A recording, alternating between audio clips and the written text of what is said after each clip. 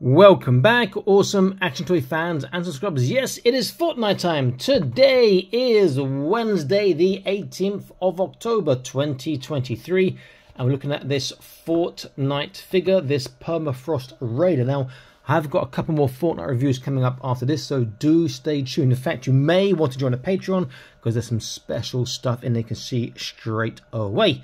Okay, so let's get a look. She is just I want to say a repaint, not so much a repaint, but different plastic, a bit translucent as well, of the figure that came with the chopper and also in the, was it the lava pack? I forget. So she is Series 1, number 259. On the back she shows Chaos Agent. I've got C top right, Manic, who I haven't got, but I'm still looking for. Meowscles, who I'll review a little bit later, and Fish Stick, and I've got a different version of him. Looks pretty cool. I got a more for that rose more than anything else. I think that rose looks awesome, a bit big for 118, but does look nice. In fact, she is starting to grow on me, even though I've got the same sculpt already. Right, I'm going to pause this, open her up. I'll be back in an instant. Do stay tuned. Again, please consider joining the Patreon. Back now. And here she is. First thing I'll say, she's so easy to stand up and pose. That was straight away, no balancing after I've posed her legs. It's really, really quick and easy. She does look good. Does she look better than the other versions? I'm not entirely convinced, but she does look nice. Let's get a close look at her and her accessories. So she comes with, I guess it's a harvesting tool, this sort of ice translucent-ish, semi-translucent-ish ice pick thingy, which looks pretty cool. She also comes with this really nice looking rose, but it's way too big. That's not even 112 scale, that's more 1/6 scale. That is massive. That is bigger than her head, you know. So if I hold that, that is bigger than her head. That's a big flower, you can see there. If I get a 112 scale figure, it's a Death Dealer from Marvel, it's still, it could work a 112, maybe a bit small for 1/6, perhaps 110 scale, 1/8 scale will work better. It's still big for that. But it is a nice looking rose. Great effective little paint job going in on the inside there. Does plug into her back. You can see that little pin. Does look nice. Now let's get a close look at her. Now I will say this, the paint apps on her legs look fantastic. Or the lower legs I should say. So let's see. Head, we've seen the sculpt before. Looks pretty good, giving a very Asian face with that eye shape and paint job there. That translucent sort of plastic looks pretty cool. I'm not sure how she'll work in my universe. She could be like a alien pilot for Star Wars.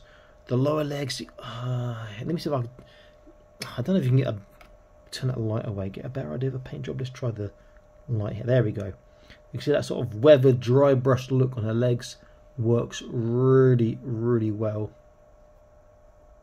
See better of this light here. So that does look nice. So to get an idea of articulation, nothing different to what we've seen before with her, I would imagine. So left and right, get a decent down, up, because the ponytail not really that great, all the way around, shoulders well over the flat. I can't do that on my shoulders without changing my hand position. Biceps just over 90, which is fantastic. Hands are both wave articulation and they will spin round as well. She has trunk here, we can see. So there is a forwards, backwards, not really a side to side, and she can turn a little bit. Waist, there's some movement, not really a turn, but there's forwards action too. So forwards together is like this, excluding the hips. Backwards together is like that. And obviously you've got the hips involved. She'll sit practically flat and go quite far back as well. And speaking of hips, she gets very far on the hips as we expect from Fortnite, which is nice. One of the pluses of Fortnite. No detailing around there, but she gets a decent forwards, not great, but it's decent enough. Backwards is tiny.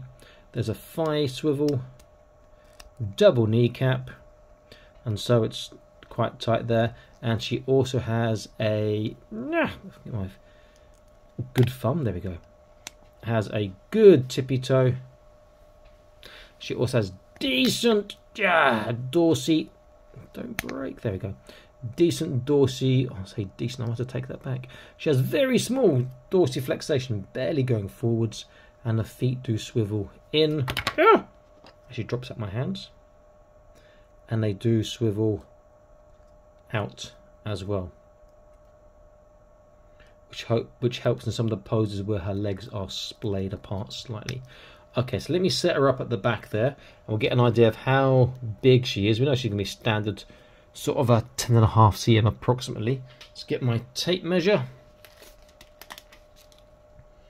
and we can see that she is maybe a touch under 10, a touch under 10.5.